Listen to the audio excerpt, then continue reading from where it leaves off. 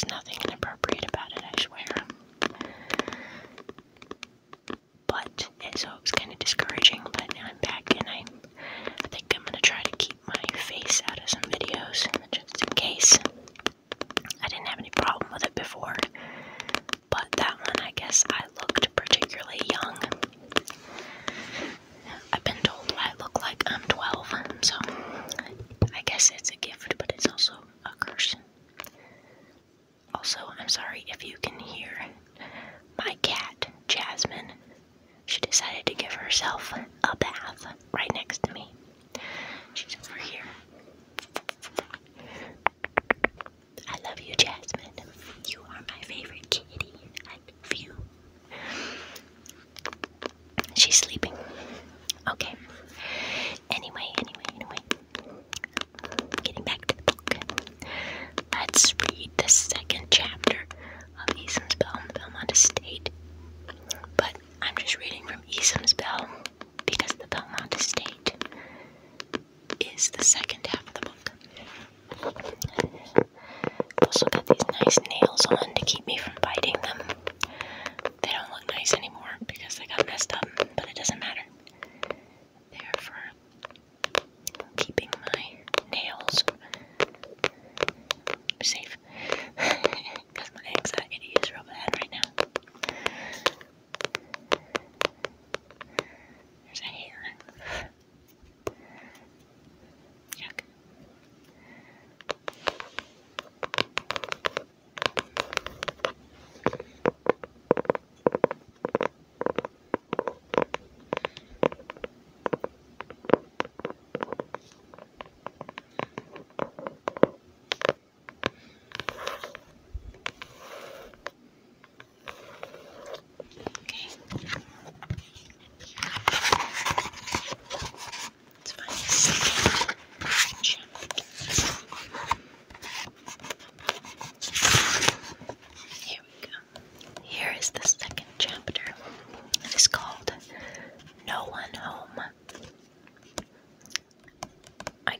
Recap of the first chapter, but you know what, you can just go and watch the video I posted before if you don't fall asleep watching it. But basically, I guess the recap is they're going to these gardens for vacation, and they just arrived and nobody was there the night they arrived, so this is the next day after they arrived. So technically, like the first day of their vacation. Okay, let's get started. Gemma woke up to birds chirping melodically outside her bedroom window. The morning sun shone through the window, the rays making the yellow walls of her room almost glow. She rolled over in her bed. Gemma noticed that Mariana wasn't in bed, and it was freshly made. Gemma got up, dressed quickly, and hurried out the door, thumping loudly down the stairs. Everyone else was in the kitchen area eating breakfast. Philip waved to her as she walked in, and she smiled, waving back. Yawning, Gemma sat down on a bar stool beside Mariana. "Why didn't you wake me up?" Mariana took a sip of her freshly hot coffee. "I didn't want to. You were sleeping like a little baby." She grinned at her, and Gemma rolled her eyes. Franklin strode over, setting his cup on the counter. "Does anyone else find it strange that we haven't seen a single person here other than ourselves?" Pedro was seated beside Mariana and leaned forward in his chair, resting his arms on the countertop. "It is a little weird. There has to be someone here. Someone answered the phone when I called to make reservations. Someone put our keys out." "Well, they don't seem to be here now," Franklin said. On an entirely different note, what does everyone want to do today? Pedro shrugged. "I don't know." "We can ask," Mariana suggested. Pedro glanced at the others. They were all talking, and some were still eating. Philip, Kian, and Patrick were sitting on the couches, laughing at something one of them said. "Don't worry, I'll get their attention," Franklin said, swiveling around to face everyone. He cupped his hands around his mouth. "Hey," he yelled,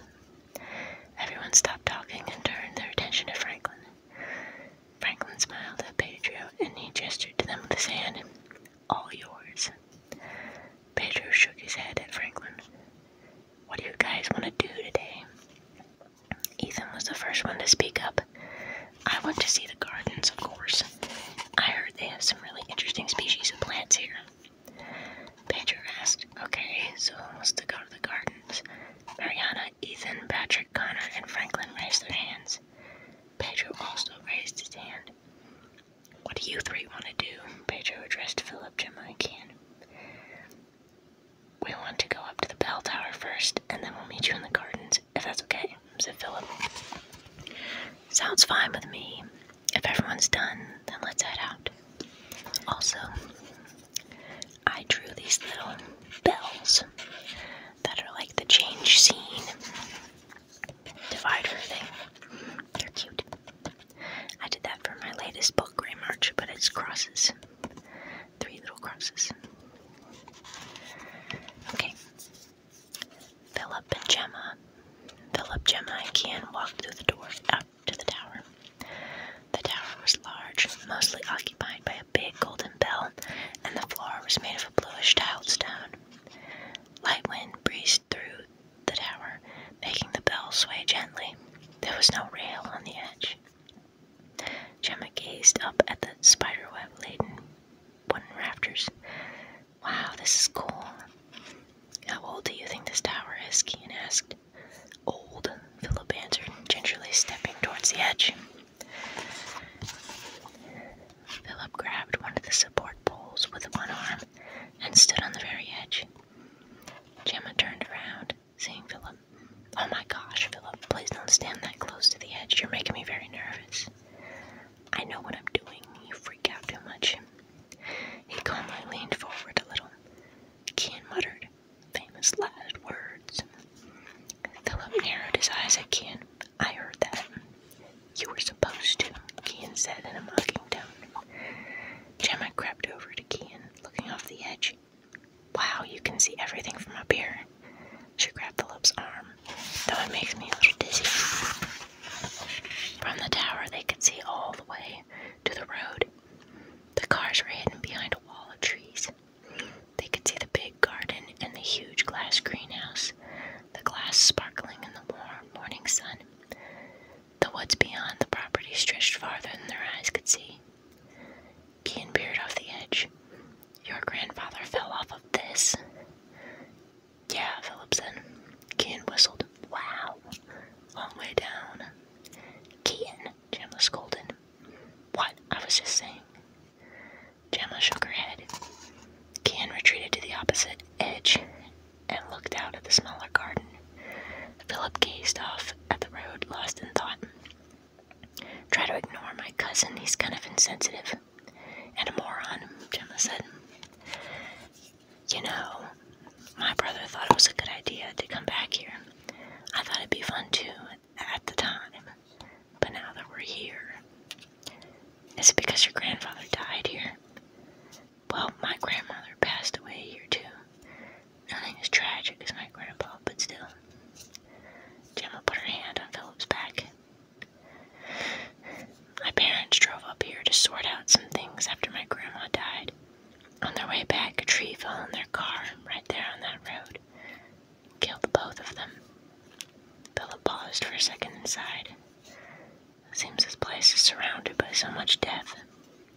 Sorrow passed over his face as he remembered. Having both his parents die at the same time had been mortifying, especially at such a young age. It had significantly impacted his mental health. It felt like a part of him had died that day too, like there was a bottomless hole in him that nothing could ever fill. There had been a very dark time in his life where he was positive he couldn't possibly go on. If it hadn't been for his caring and patient brother Philip, he may not have made it through. Gemma grimaced. Why haven't you ever told me that before? I mean, I knew they died in a car crash, but I didn't know it was here. I don't know. I guess I just don't like to think about it or talk about it. Oh. Gemma pointed out to the garden, trying to change the subject and cheer her friend up. Look, there are the others down there by the fountain. Why don't we go join them? Philip nodded. Yeah, let's get down from here. The other 6 had just begun their walk in the garden when they came to a magnificent fountain. The fountain was 8 feet tall, and gurgling water shot straight in the air out of spouts on all sides, cascading back down and splashing into the fountain's pool. A gorgeous mermaid statue lounging on a shell topped the fountain. Intricate shells were carved into the smooth marble sides all around. Mariana stood beside Pedro, admiring the fountain. It's so pretty. Mariana stuck her hand into one of the streams of water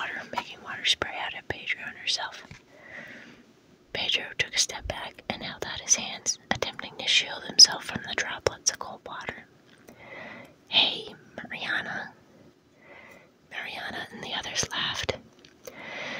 They continued up the path into a small wooded area of the garden, the trees a green roof above them. It was dim and much cooler underneath the trees. Grass grew tall and thick off the path in the woods. White puffball mushrooms sat by the trunks of trees, and different kinds of wildflowers sprung up in the grass. As they strolled, Ethan shared fun facts about literally everything he saw. Those flowers right there are bluebonnets. Did you know that the botanical name for bluebonnets, lupinus, comes from the Latin word for wolf? I don't know if you pronounce it lupinus, but that's what I'm saying.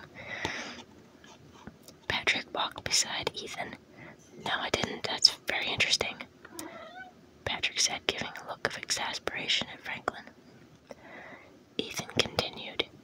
Those are puffball mushrooms over there by that tree.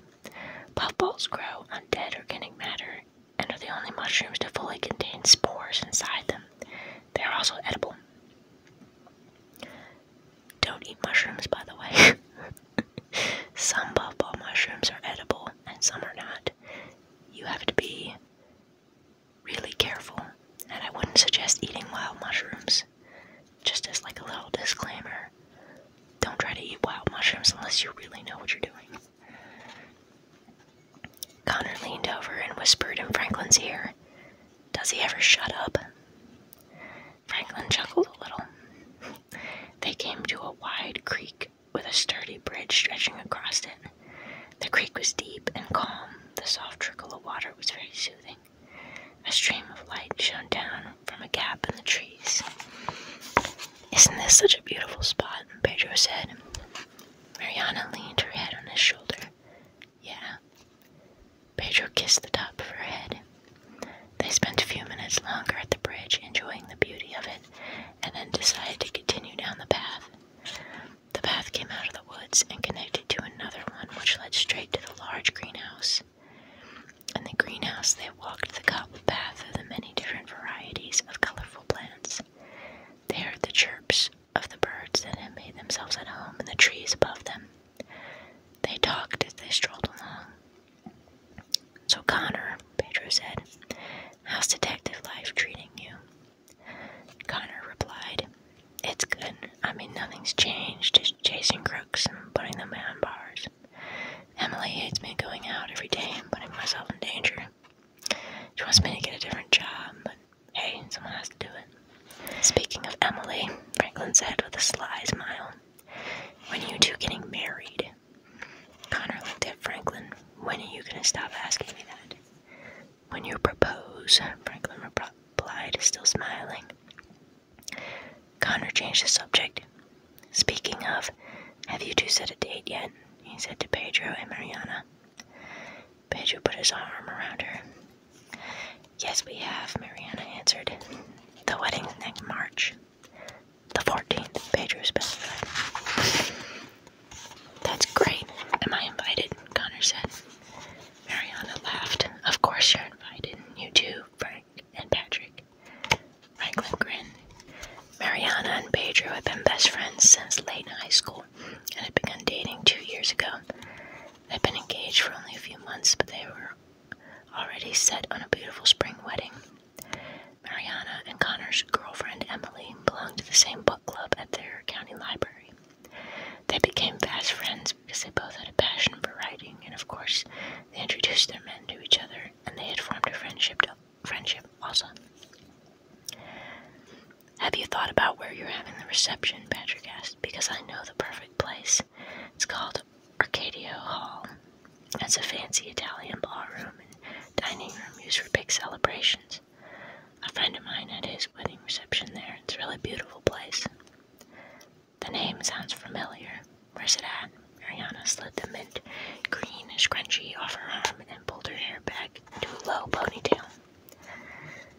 "You turn right at the stop sign on Mission Boulevard. Then just go straight and you should see it eventually off to the left." "Oh, okay. I take Mission all the time to get to work. Funny that it's right there and I never knew about it." "Yeah, you should definitely check it out, though." "We will for sure." She smiled gratefully.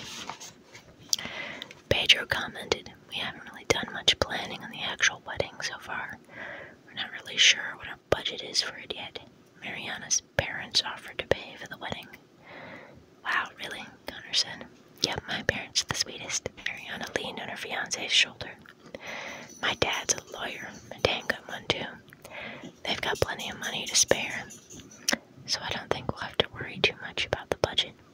Right, honey? Yeah, I guess so. Oh, Pedro, you worry too much.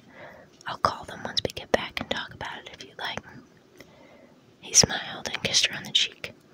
Thanks, that would put my mind at ease. Franklin twiddled with a pink flower he had picked. Where are you guys honeymooning at? Leavenworth, Washington State, Pedro answered. Mariana added, it's just beautiful in the springtime, all the trees getting their leaves and the flowers coming out. Sounds nice. Natasha and I went to Germany for our honeymoon. Franklin cast aside the flower and it fluttered to the stony path. We got married in the winter so we could go skiing in the mountains. The memory brought a smile to his face and a dreamy twinkle to his brown eyes. The perfect picture of white, glistening slopes surrounded by evergreen forest had been unforgettably breathtaking. The rustic log cabin nestled in the crisp snow by a frozen solid lake, where they went ice skating. Him and Natasha snuggled up on the sofa in front of a roaring orange fire after a fun but exhausting day of skiing or skating. He was sure that their initials were still carved in the wood by the door exactly how they had left it. Franklin made a mental note to take Natasha back there someday soon. He wished she could have come along with them to the gardens, but she had to visit her uncle who was sick with cancer. Germany, Patrick sighed. I've always wanted to go there. Maybe I will someday. It's not a cheap trip, Franklin said. Yeah, I know, but hopefully I'll be able to save up and me and Philip can go. Maybe able to get my art going and make money that way. Connor brushed a stray green leaf off his shoulder. You realize that most artists don't make any money or become famous until they're dead, right? Yeah, well, I was hoping to get enough money to go to Germany before I die. Can't exactly use the money I get after I die because, I'll be dead. Technically, if someone wanted to, they could use the money from your paintings after you died to send your body to Germany. You could be buried there and fulfill your wish. Franklin grinned, his eyes shining the way they did whenever he was being sarcastic. Oh yeah, sure, let's ship my decomposing body to Germany.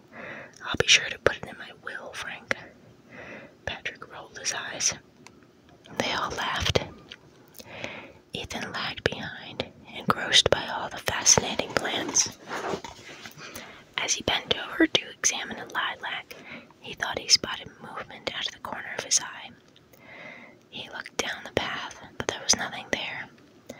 Shrugging, he walked a little ways, then heard something moving in the bushes. He stopped and whirled around again. The movement stopped. Ethan slowly started stepping backwards as the rustling and the bushes continued. Something was following him. He backed up against a hedge, frantically glancing all around. A cold pair of hands emerged from the bush and grabbed at his neck from behind. Ethan screamed and scurried away from the bush. Philip pushed his way out of the bush, laughing uncontrollably. Gemma and Kian came around the edge of the hedge, also laughing. Realizing it was just a joke, Ethan joined them in laughter. You should have seen your face, Gemma hooted. Dude, that was priceless, Kian said, high-fiving Philip. Alright, guys, you got me good. Ethan wiped his glasses on his shirt. The others hurried back down the path after hearing Ethan scream. What's going on? Are you guys okay? Pedro asked. Philip answered with a huge smile on his face. Yeah, we're fine. Ethan just almost got eaten by a bush, that's all. All the kids burst out laughing, and the adults looked at each other, genuinely confused. Later, after the sun had sunk below the tree line and the late night shadows, I don't know what's wrong with me right now. Later, after the sun had sunk below the tree line and Midnight shadows covered the land. They all sat in the sitting area talking. Franklin stood in front of one of the windows, gazing out. Ominous, angry clouds had gathered in the late afternoon, and now they blanketed the sky completely. Thunder rumbled in the distance. "Storm's coming," Franklin said. Patrick strode over and joined him at the window. "Hopefully it will pass us by and be gone in the morning." "Yeah, about the morning," Pedro said. "We're here for another day, and then we'll leave the next morning. We've seen the gardens already. I was expecting people to be here to give us a tour and tell us about the history of the place."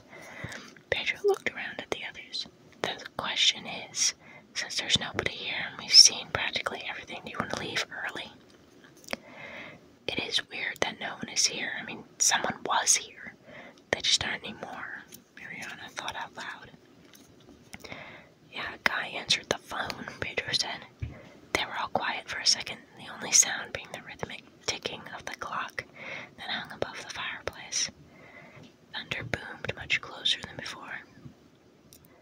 Philip spoke up. "I don't think we should leave early. People or no people, this is our vacation. We should stay the whole time we intended." "I agree," Patrick said. "So that's two. What about everyone else?" Pedro asked. Everyone settled that it was a good idea to stay. "All right, as long as we're all in agreement, we'll stay." Mariana sat on the arm of Pedro's comfy chair. "You'll be glad that we stayed. I'm sure we'll find something fun to do tomorrow." Pedro smiled and put his hand on hers. Ian yawned. "Well, I don't know about anyone else, but I'm dead tired. I'm going to bed." "Since there's nothing else to do, it's probably a good idea that we all go to bed," Connor said. They all decided to head off to bed, saying their goodnights to each other before retiring to their rooms.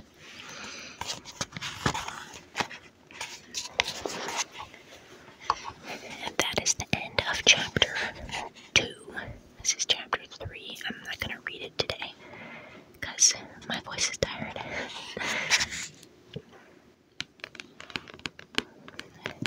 But that was chapter 2. To me, chapter 2 is kind of boring.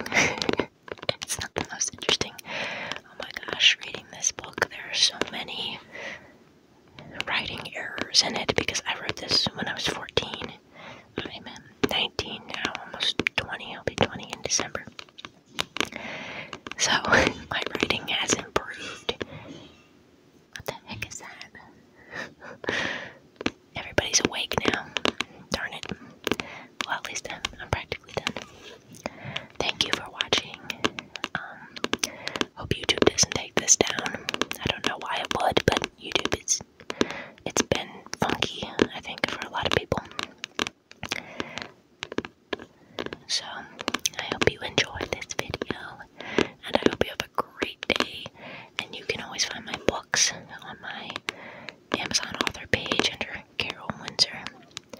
You can also look at my bio, and there should be a link. You can also check out my merch there too, which is like writer, introvert, author, kind of related stuff. I hope you have